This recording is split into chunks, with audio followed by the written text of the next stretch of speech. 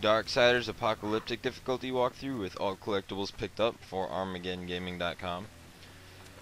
So there's just gonna be another blue guy. Sometimes a couple smaller guys will jump down off that cliff, so just keep an eye out. In this video, all we're gonna do is head to the Tormented gate. It's gonna give us like 4 new missions to free them. But we're gonna grab the collectibles that are available to us in this area. There should be a total of 3 collectibles. There should be an Abyssal armor shard and 2 relics.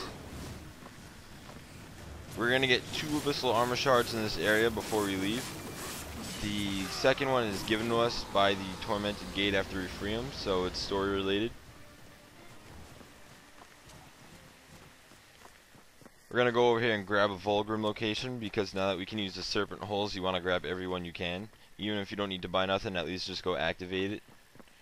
But we're actually gonna buy, or later on, a couple of videos down the road, we're gonna buy the Wrath Core from Vulgrim.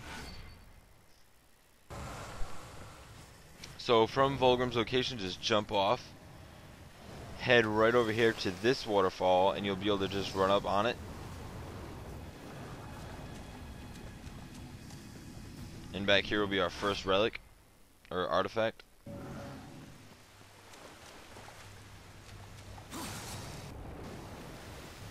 So there's going to be these electric eels swimming around. You're going to learn to hate them. Oh, we're also going to grab a Lifestone Shard in this video as well. I like to just avoid them as much as I can because they're a pain in the ass to hit. They only take 1 or 2 hits to kill. But they're still a pain. Now, coming up here, you'll see the chest in the back corner. Just take care of the guys. You see a new enemy, it's that snake guy.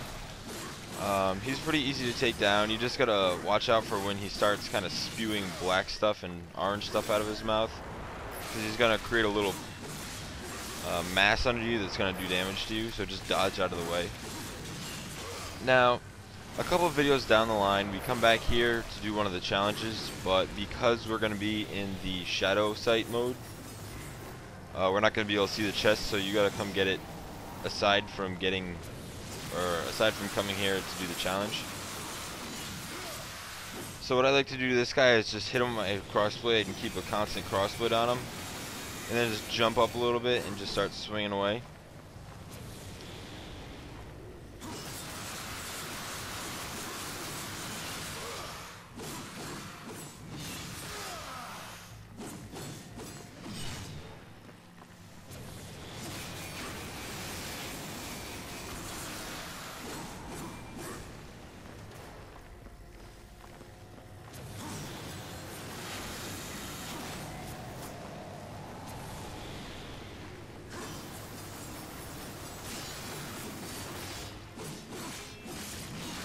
And then his destiny's so bad the bush has to censor it. It's really not that bad. You'll see it a little later in the video, or in the series of videos coming up. So there's, I believe, our 4th armor piece, and we're gonna get number 5 later on. So we're already halfway there, and we're not halfway through the game yet, so it's keeping a good pace.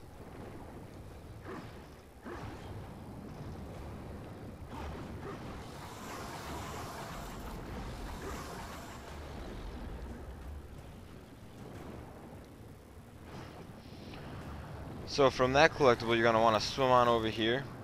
You'll see this little hole in the wall right here. You got to swim through this hole, and then go right through this door, and then up these stairs, and you'll find an artifact.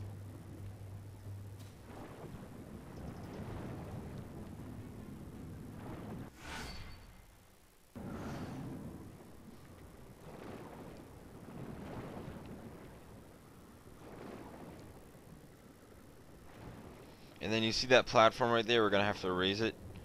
You can't activate it from over here, which would be ideal because it's a little tricky to aim from where we got to go. But just go right around here, and you'll see this alcove here you can swim right into.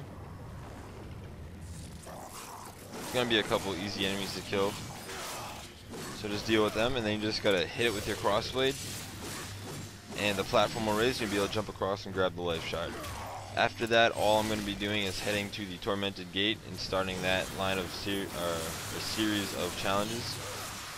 So I'll see you guys there.